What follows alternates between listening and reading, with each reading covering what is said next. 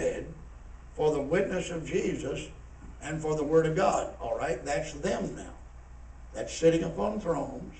Judgment is given, and they were beheaded for witnessing for Christ and for the word of God.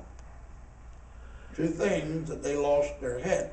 Now, losing their head would denote two things: martyrdom, the taking of their lives forcibly for the name of Jesus.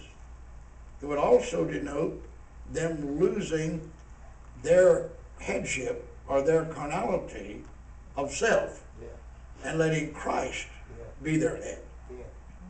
But they lost their head. They were beheaded. Whether you use that spiritually or naturally, whether you use it in both manners, an overcomer, a saint of God, one that sits upon the throne with Christ, must lose their headship. They're beheaded for the witness of Jesus and for the word of God, and they had not worshipped. Another qualification: they had not worshipped the beast, and we'll have to get into that's the subject. Neither his image, that's the subject. Neither had received his mark, that's the subject. Upon their foreheads, see, or in their hands, and they lived and reigned with Christ 1,000 years. These that sat on the throne. This is an overcomer, because that's promised to an overcomer earlier in the book of Revelation. Him that overcometh. Now, but he said, but the rest of the dead, all that are in the graves, of the just and the unjust, the rest of the dead live not again. They didn't live again until the 1,000 years were finished. But now stop right there, because that ends that thought. Don't take up. This is the first resurrection. That's what I get confused right there. No, don't take that up, because that's not the first resurrection. See, it couldn't be the first resurrection, because there was a resurrection, Matthew 27:52-53. That was a resurrection if you're going to be bringing people out of the graves. So you'll have to say that they that reign with Christ, rule with Christ, beheaded for the witness of Jesus, that was the first resurrection. That was the first ones that their soul was made alive. They were resurrected, soul, spirit, and body, see, and transformed. All right?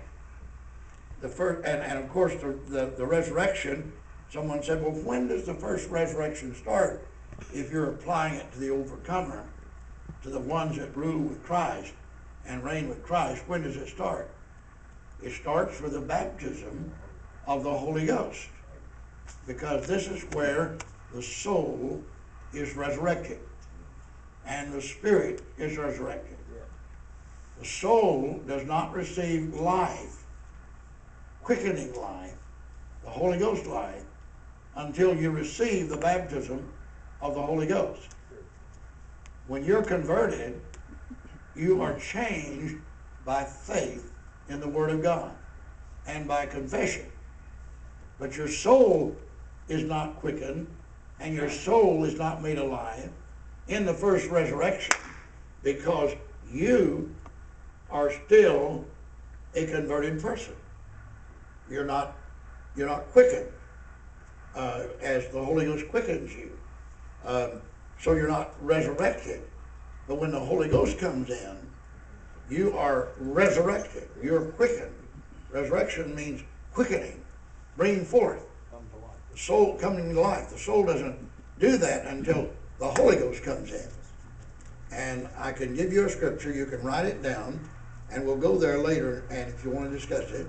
Ephesians 1:13. Paul said, but after that you heard the word of truth, you believed, and it goes on to say, and you were sealed after that you heard the word, and it was the gospel of your salvation, then you believed, then you were sealed. See, when you believe, and you hear, you're converted. But then after that, you're sealed. The sealing of the baptism of the Holy Ghost is separate from being converted and confessing that Christ is the Lord. See, that's a separate experience. I know the Church of Christ teaches that's in water baptism, but there's no evidence of that in the Scripture. But you're sealed with a Holy Spirit of promise, with the Holy Ghost. So, all right, let's take verse now, 5. This, now link, this is the first resurrection, following verse 4. And they lived and reigned with Christ 1,000 years. This is the first resurrection. See, that is the first resurrection. Living and reigning with Christ 1,000 years. Now verse 6. Blessed and holy then is he that hath part in the first resurrection, beginning with the baptism of the Holy Ghost, and ending with the change of your body from mortal to immortality. The first resurrection begins, or the Holy Ghost ends, with your body being changed from mortal to immortal. That's where it ends. All right?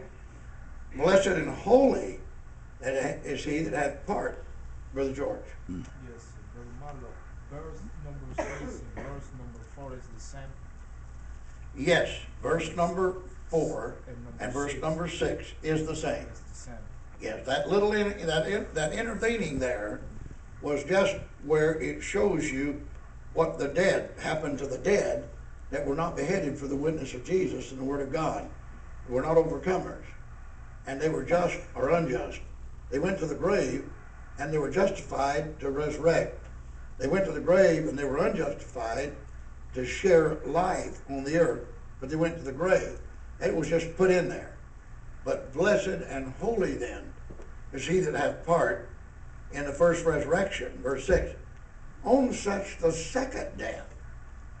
So Brother Ferris said, are there two deaths? You know, if there's two resurrections, or there two deaths? There is, because use Ephesians 2:1 right here, showing that you lived in a graveyard before you came to Jesus Christ and received your resurrection. You lived in a graveyard. Your soul was in a graveyard. You lived in death. But you, Ephesians 2:1, hath he quickened.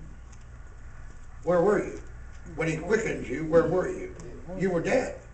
Well, you wasn't out in the grave dead. You walking around on earth, having a job, doing your thing, living on this earth. But you were dead. You were dead to God. You were dead to God. Because you were dead in trespasses and sins. That was your tomb. The tomb of trespasses and sins was where you were.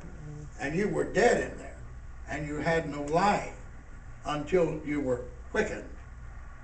Then if you now, with life, being quickened, you don't lose that life by sin.